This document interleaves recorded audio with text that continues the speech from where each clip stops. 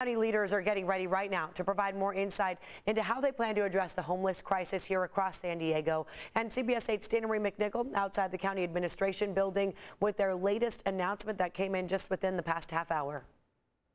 A County Board of Supervisors meeting just wrapped up this afternoon, sharing a plan for $10 million that the county is allotting for cities to help the homelessness crisis.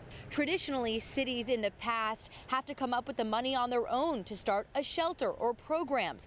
But now the county will offer grants to help streamline the process, allowing each city to address homelessness on their own terms and scale. County Board of Supervisors Chair Nathan Fletcher talked about the urgency and how this money will go quickly to these cities. This will help transform properties in individual cities into shelters, safe parking, safe camping, tiny homes, or even creative opportunities to provide further housing. Now, he's calling on cities to start thinking about their ideas, what parcels of land they could use as a shelter. They're looking for cities who can most quickly get things up and running and get people off the streets. For a further breakdown of what this $10 million will go towards, you can head to CBS8.com or later editions of CBS 8 News.